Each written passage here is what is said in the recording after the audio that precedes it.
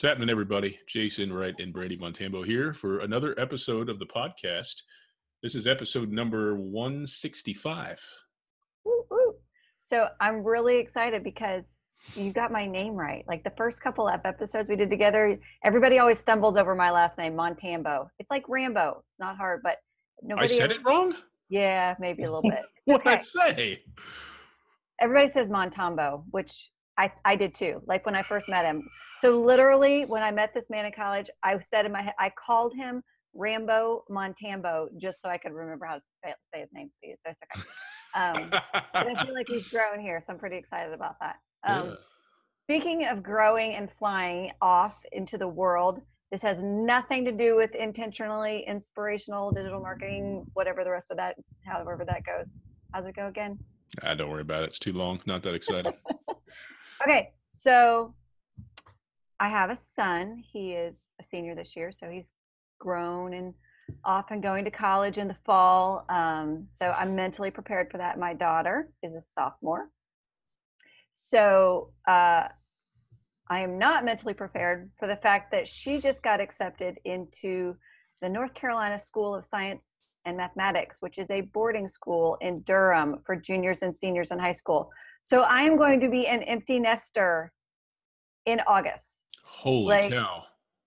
I am this big ball of emotions between I'm so proud of my kids, they're doing amazing things, and oh my goodness, I'm not old enough to be an empty nester. Like this is wrong. And then, oh my gosh, I'm an empty nester. Like all of the amazing things I could do. Like, oh my gosh, where are we gonna go? We're gonna go here, we're gonna go there, so there are so many thoughts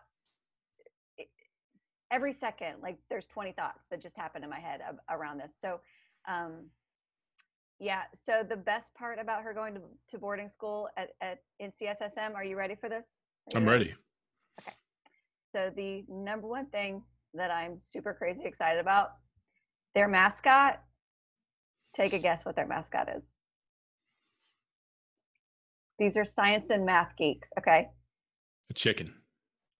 A unicorn. They're the unicorns. It doesn't make any sense, does it? No, but it's awesome. I'm a unicorn mom. Like I mother a unicorn. There you go. Very nice. That's exciting, but no, I hear you. My son's my oldest. He's about to turn 13, which is pretty crazy. My daughter is 8, so she's still daddy's little girl, but there's definitely days, like all of them basically, that we dream about that empty nest phase. It's like, it's not that we don't love our kids, but we like our space. You know, we've got 2 kids we got a loud house, you know, I'm their dad. So everybody's got strong personalities and they're loud. We got 3 dogs that have big personalities. And it's like between the dogs, between the kids, man alive, it drives me nuts. I try to reason. I've got 2 dogs that are diggers. One's a beagle and one's a bigger kind of a bird dog mix. And I try to grab them by the face and reason with them like they're humans, and they're just kind of. How's that work for you? Not very well. So I've got to put the shock collar on them and try to catch them in the act, but that involves me camping out and watching this certain area of the yard, which never works out in my favor.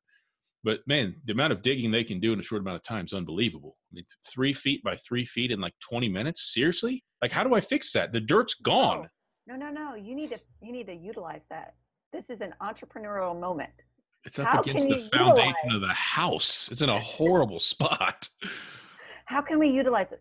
People that want to start a garden, you can bring your dogs over, let them dig the hole, then half of their work is done. Look at you know what? I could put those like dog rain boots on them so they can't access their claws.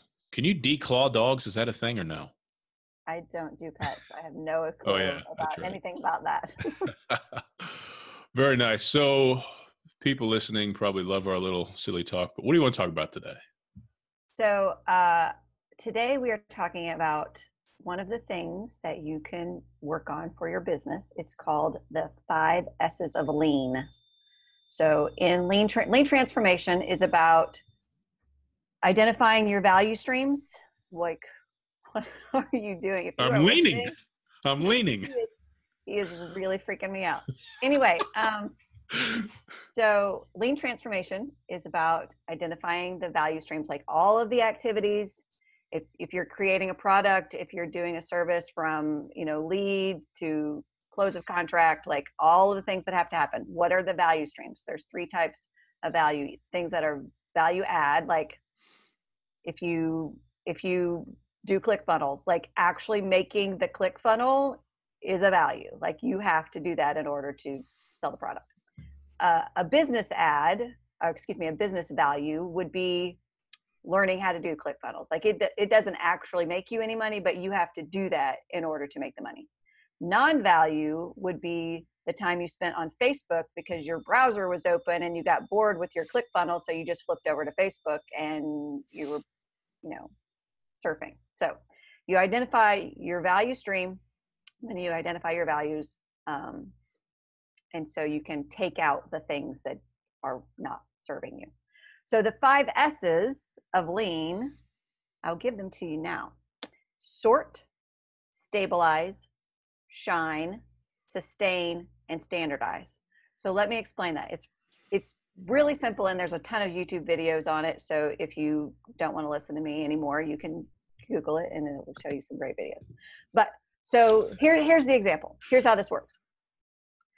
So I work in an office, and my supply closet is a terror. Like everybody just throws things in there. I have to go find an envelope, and like there's 5 different envelopes, and one's on this shelf and one's on that shelf and one's on that shelf, and it's just a hot mess. I'm losing time that I could be dedicating to getting things done by having to sort through all the things. My personal problem is my drawers in my desk. Like I can't ever find anything in there. So the concept of the 5S is to sort them. So you take the time, it's worth the time. This is a business value because it's not actually making you the money, but you got to do it in order to make the money. So you take the time to sort everything out. So you put all your paper clips in a pile, and you put all your envelopes in a pile, and you put all your whatevers in a pile. You sort everything out. And so stabilize is when you put them back in, you put them back in a way that makes sense. Like you have your pencils next to your ink pens, next to your Sharpies, and you put your regular envelopes next to your manila envelopes, next to your, certified mail, whatever.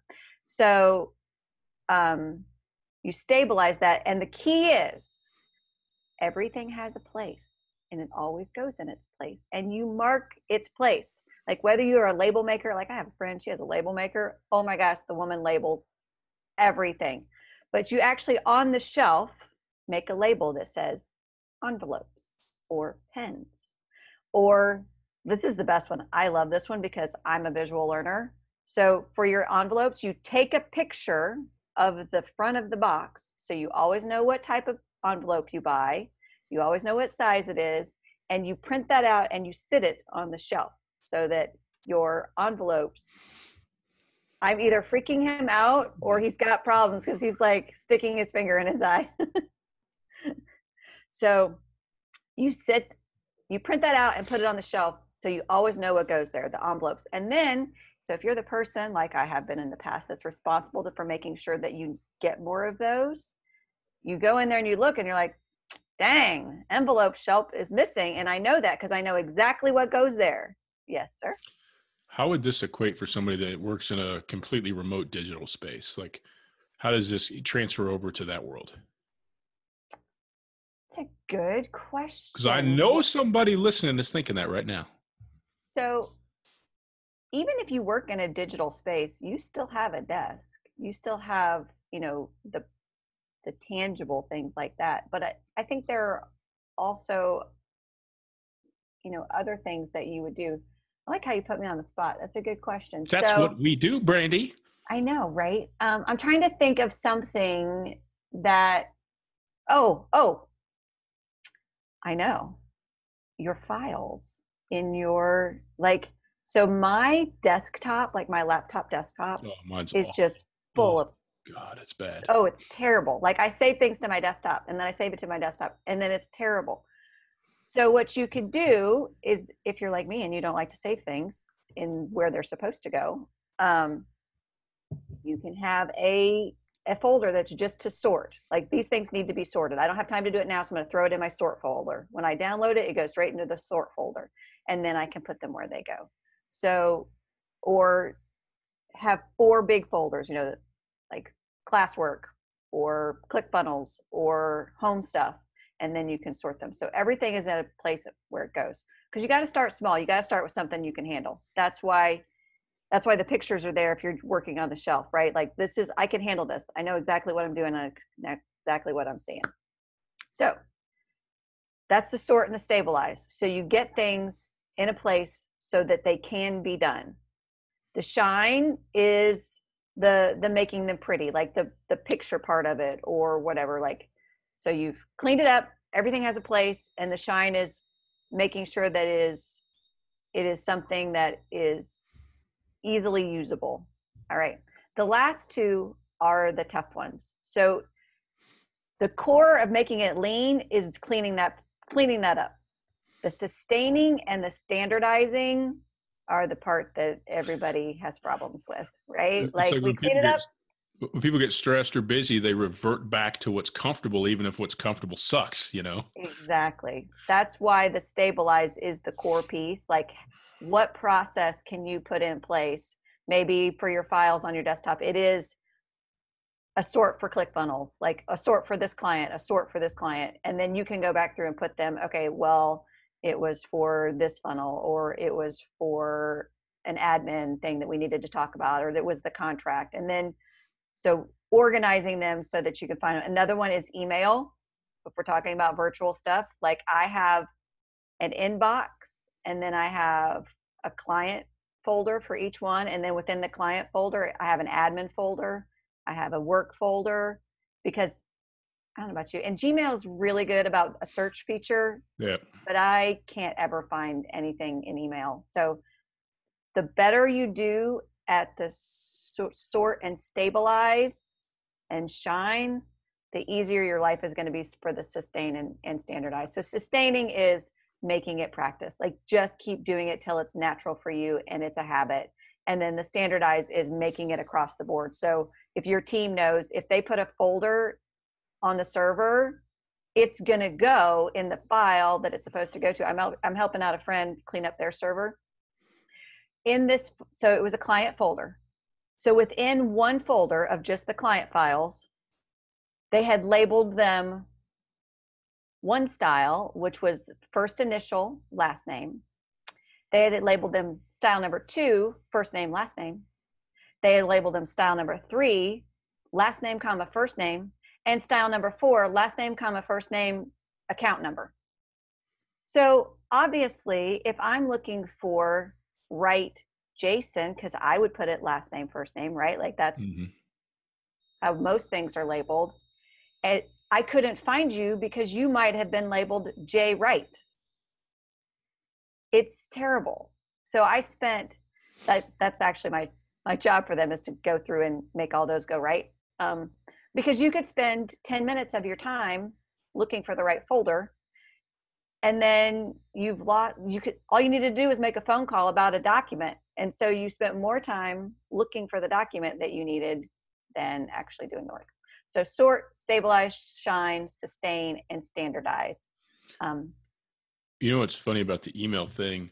There was a time, and that time is not today, but my wife had 38,000 emails in like her inbox. Holy freaking And I was cow. like, you wonder why you get stressed out. Like, I think the email inbox is kind of a reflection of your mind. Like, how can anybody process? You have no idea what's there. It doesn't matter what you say, you have no idea. I try. So I have 4 business email accounts, and one of them gets most of the email and the other 3 aren't that heavy, but I try to keep the inbox to 50 messages or less, because that's one page. So I have G Suite, looks just like Gmail, and I use folders. So I've got a ton of folders. Folders are labeled well, and I try to delete everything I can, unless I'm like, man, I might need to know this in the future, but I'm pretty delete happy. So I don't really have a schedule, but every so often when it gets in that upper 30s or 40s, I just take some time and just start banging through it, delete, delete, delete. And that's helped me a lot. But when I'm looking at my desktop right now, kind of behind the screen, it's a mess, because I have a Mac, and some of it's saved partially to the cloud. Some of it isn't. Some of our other computers in our home are saving to my desktop. I don't even know how that happens, but it's chaos. And the system's like making its own folders. Like I think technology is going to take over my house, and I'm going to be left locked out of it in the cold. So no, but that's really important. And even what you were talking about from a task standpoint, you know, we were talking before the show. Um, you almost probably have to organize your tasks and figure out what actually is helping me. Like if you run a business like me, it's like, what do I need to be doing, and what could somebody else be doing? And you know, if part of that is passing that off to get more Mm-hmm. organized and streamlining, I think that kind of plays into it as well. Mm-hmm. You're identifying your value stream. Yep.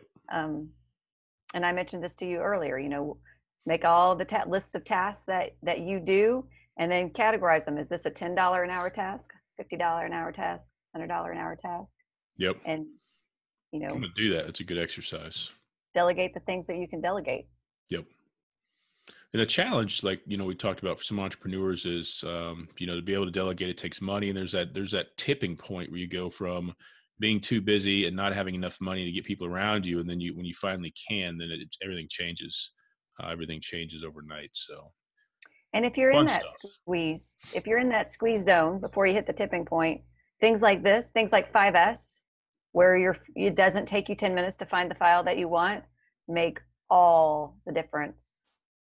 Absolutely. Beautiful. Beautiful. Yay!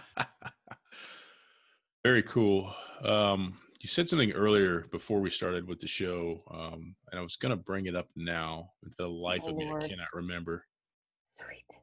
Because I Yeah, never know what you're going to say when you do that to me. yeah. I've got one surprise at the end. Not really a surprise. Something I throw in at the end, but no big deal. So you have a webinar coming up, right? So yeah, I have a webinar this Friday. I think it's called "How to Build Your First ClickFunnel" or "How to Build Your First Funnel," something to that effect. I can't remember off Sweet. the top of my head. It's 3 p.m. Friday, 3 p.m. Eastern. If you'd like to register, you can go to intentionallyinspirational.com. The registration button is still there. And I'm going to actually, this one's going to be live. I'm going to actually record that because I think it's going to have enough value that people will be able to take advantage of that and enjoy that going forward as well. So fun stuff. So that's, if you're listening to us at 6 months from now, it was in April. It was April the 5th. Yep. So it'll be an auto webinar somewhere on the website by then, I'm sure. So Mm-hmm. fun It's good stuff. stuff. It's Yeah, really good stuff. absolutely. Give me the 30-second elevator speech on it. Well, I'm just going to show you basically what a funnel is from a high level, how it works, and how you can get started building one for your own business, whether it's just to generate leads, create more sales, create more engagement, or hopefully all the above. Sweet. You can have your change back, Brandy. I don't need 30 seconds. Awesome. Well, this episode, like the last one, was brought to you by funnelbuildingforprofit.com. If you are interested in learning how to build funnels for other people for money, that's the place to go. www.funnelbuildingforprofit.com. Brandy, I think that's a wrap for me. I think that's all I've got for this show. Did you tell us the exciting thing That that was the you exciting thing. Oh, that was it. Oh, yay. I just didn't sound excited when I said it, but no.